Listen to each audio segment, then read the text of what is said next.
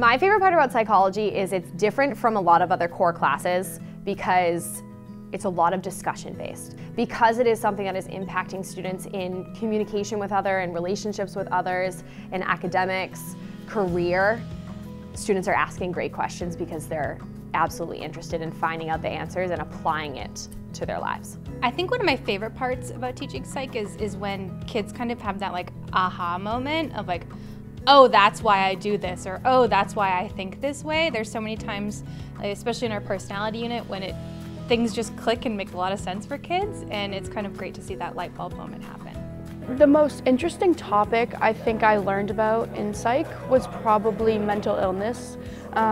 We went into depth specifically about depression, anxiety, stuff that a lot of high school students do struggle with, and I think it was really useful to be able to talk about that in a safe environment. The whole kind of purpose of the course is to really get an insight into not only how your mind works, how you make decisions, how you create memories, why you dream, but it's also to understand why you do certain things. The thing I use in my daily life the most of psych is being able to understand my emotions more before I act impulsively and can understand why I'm feeling that way.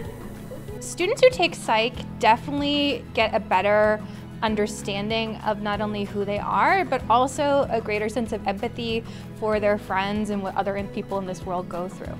Destigmatizing mental health is extremely important right now, so the students are working really hard to understand fully abnormal psychology and psychological disorders like stress disorders and like depression, schizophrenia, bipolar disorder, in order to be able to have meaningful conversations about things that they're seeing every day in social media, in the news, in conversations with peers, in familial history.